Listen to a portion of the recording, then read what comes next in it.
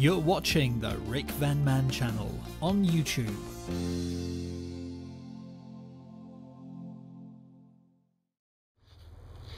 Hey there, this is Rick. I hope everyone's having a great day. So I haven't been making videos for a little while now. I've basically been going full tilt at getting this van build done. It's getting closer to looking more like a motorhome at the moment. A lot of people keep asking me, why did I not just buy a motorhome? Well, over here in the UK, motorhomes are incredibly expensive, and to get the same age and year of van that I've got here, it would have cost me about 4 times as much. Anyway, in this video, I decided I'm going to make a video on this particular part of the project because I promised a couple of people that I would. And what I'm going to do today is show you how to make cupboard doors for your motorhome and make them look really cool. Now, you basically need 15mm laminated board. I'm using conti-board. It's not ideal. Conti-board is a little bit too heavy and it's a bit susceptible to damp, if you're going to get any damp on it, because it's basically chipboard. But you can get the more expensive stuff, which is the lightweight Vorringer board, which again is 15mm thick, and but it's incredibly expensive. So I decided not to bother with it just for the doors. I thought I'd just do the doors in conti board. So what I've got here is this is going to be one of my interior doors for one of the cupboards, and it's literally, obviously cut it out already, and I'm going to be using this edge trimming. Now hopefully you can see that without it going blurry. This is obviously going to face off the edge. This is 15mm. Now on one side it's got a little lip that actually goes over the corner, and the other side is just flat, so it just sits flat against the material and sort of hooks over like that. Now, as you probably noticed, there's a little, it's like T-shaped, and as it is, it's not going to fit onto the wood. So basically you need to cut a groove into this wood. And I searched high and low to try to find some sort of a device that was going to do that without me having to go out and buy a router table, which would be really expensive. And luckily, and I'm going to give a plug to the Self-Build Motor Caravanners Club, somebody on the SMBCC suggested one of these. And basically it's a drill attachment with a tiny little cutting wheel on there, and it's completely adjustable, so you can adjust it however you want it, and it literally just bolts onto your drill. And if you want to find one of these, it's a wood shaping tool. What I'll do is I'll put the words in here, the exact search term that you use. I found it on eBay, but yeah, if you use this exact search term, hopefully you'll find it. And it was under £25, so it was pretty good. And hopefully you can see the little thing spinning around there. And anyway, what I'm going to do, I'm going to cut a groove in this door, and then I'm going to put the trim on, and then I'll show you the finished thing. So if you want to watch, feel free.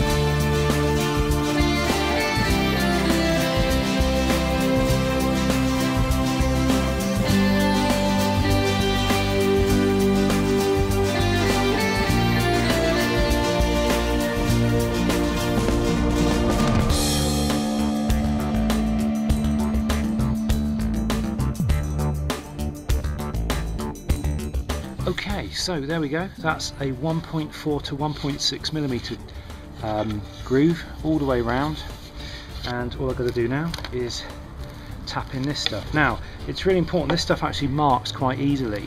So what I've done is I've got a hammer and I've just wrapped a cloth around it.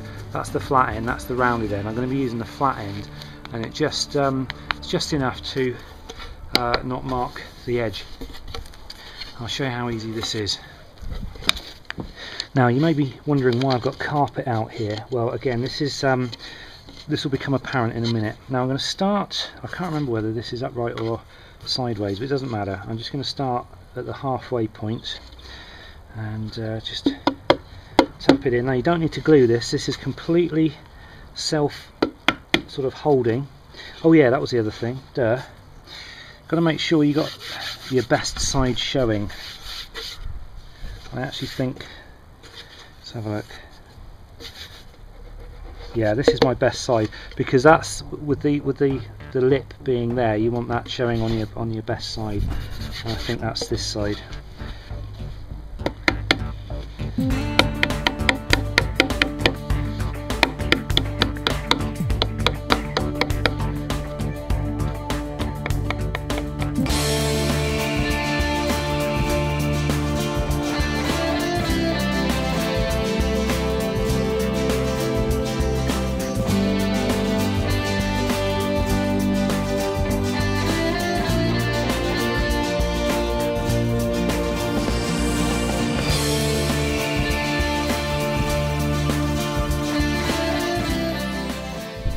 Snip off with a pair of scissors.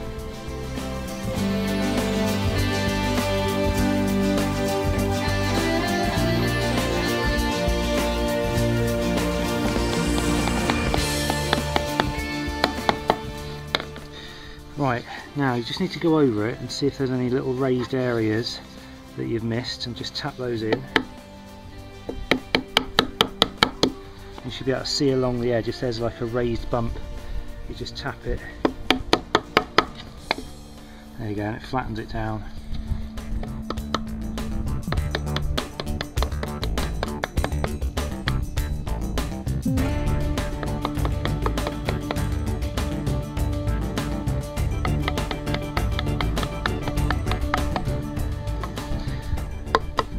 I think we're pretty much there.